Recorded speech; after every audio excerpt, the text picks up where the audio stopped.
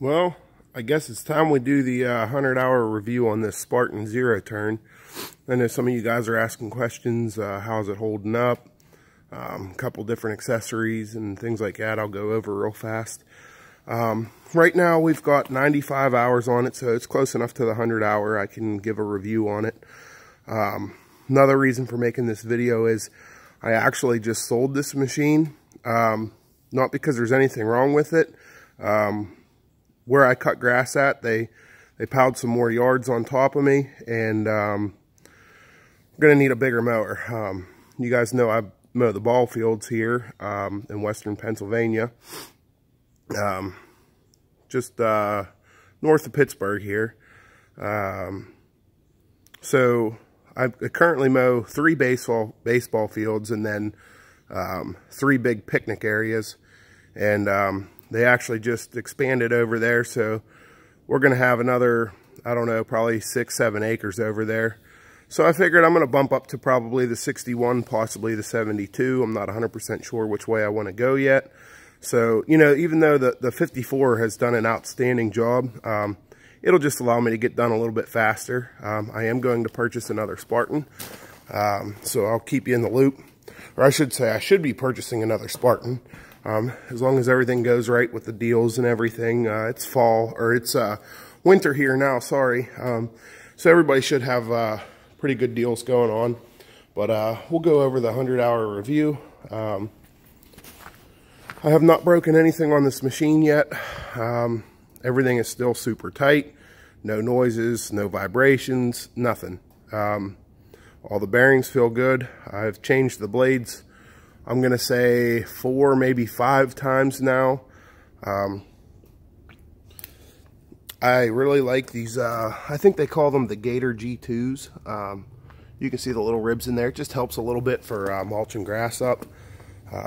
Some of our grass gets a little bit high. We cut it every other week, so that does a really nice job.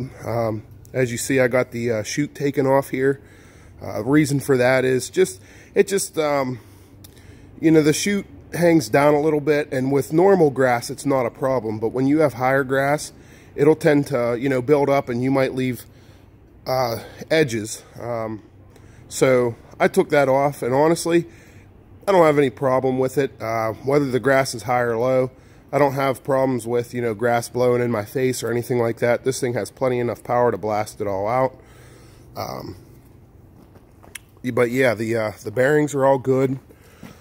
No problems there. Let me pop this open here so I can get to a couple of your guys' questions pretty quick here. I told you I purchased that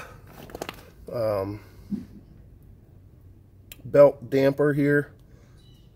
So what that does is that just takes a little bit of this jolt out of the belt.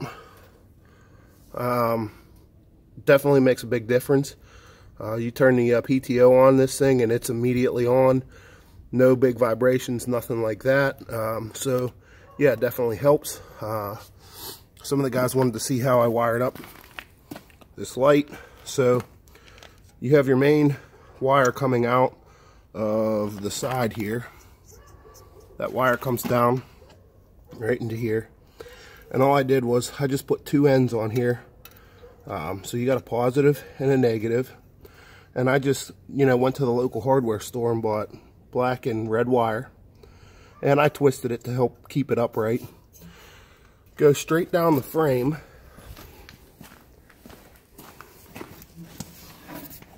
You can see straight down the frame.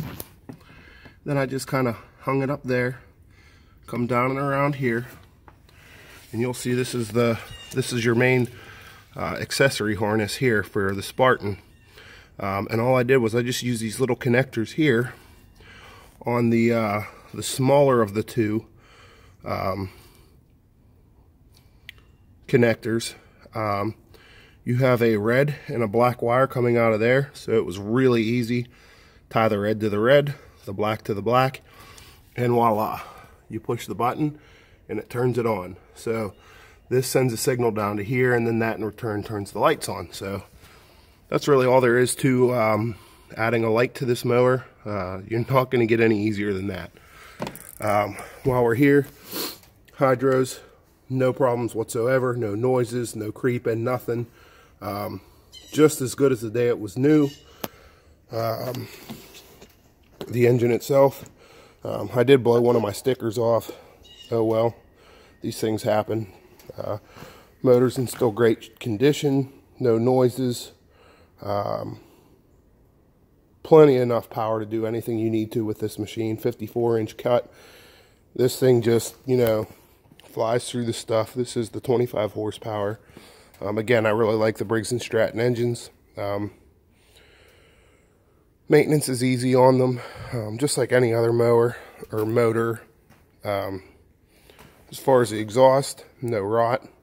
Still nice silver color. Rest of the paint, same way. Powder coat on this machine was done by a professional. No chips. It's not bubbling anywhere. It's just a nice powder coat. Even like the edge of the deck here, mine's a little green. That's from cutting lots and lots of grass. But I got a couple little chips off there. That's to be expected. You know, running over rocks and hitting little things and sticks and whatever else. So that's a pretty easy cleanup. The guy that is going to purchase this mower, I'll help him out with anything he needs on it. He just lives right down the street here. So, you know, we'll clean that up and probably put some bed liner on there or something. Maybe make it a little bit more tough. But really, there's not going to be any problems with it. It's not even rusting. The steel itself isn't rusting. The bare steel.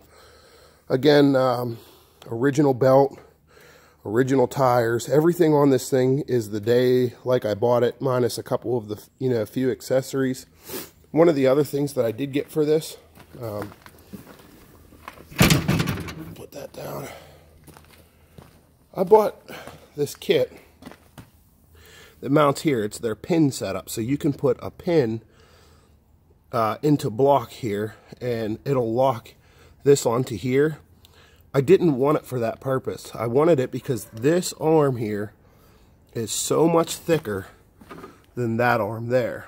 And the kit that it came with, there's a bracket up here. It just makes this all stronger, so you don't have to worry about it bending or breaking. The one that was on here before had a slight bend in it. It wasn't really a big deal, but I noticed it. I didn't like it, so we changed it, and Spartan had the right stuff to change it over. So nice, quick, easy, cheap fix. Makes it a lot stronger, and now you don't have to worry about any problems with that. I'll show you the hour meter here. 94.9. We'll see if we can find the mow time. 72.9, so 73 total hours of mowing. Again, if you guys have any other questions, let me know. Everything's good so far. Thanks, guys, and we'll continue to keep you posted.